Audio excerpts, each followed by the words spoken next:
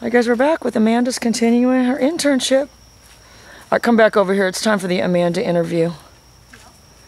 Amanda knows everything, yes, everything about college sports, right? Yes. Everything there is to know. Well, do we have any good college teams around here? I don't know. The Gators. Florida. I don't know how far they are. But Florida State, you mean? Or you mean the Gators? Florida is the Gators. Yeah. Florida State Seminoles. Well, Aaron Hernandez and his... Yeah.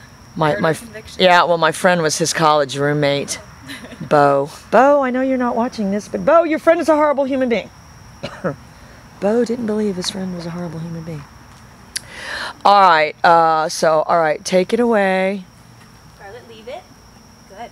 All right, but you're gonna all right, make it a little more exciting, kind of wave it around, like, wee. All right, good, now toss and then fetch. Fetch. Good, now return to heel. Heel. Oh, that's my foot. Heel. Good. Good girl. All right, what do you think, girl? She's very smart. Amanda is already starting to train the dogs at home and stuff.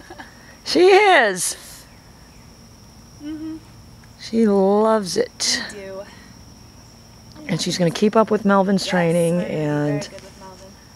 Melvin's already got a good head start. So I was going to make her train Marble, but well, Marble decided to take a mud bath. All right, so we're going to be right back with Luna, and then we're going to have the final, the season ending of the Melvin show. From Florida. Well, yeah, the new season. Well, yeah, the new season will start. Well, no, it's a spin-off now. It's a spin-off. Melvin goes to California. Yeah, sort of, but it's to the theme of the Beverly Hillbillies. It's absolute. Because I was explaining to Amanda how when I first moved out here, I thought the Confederate flag was a British flag. She thought that was hilarious. All right, girl. See you soon. Bye.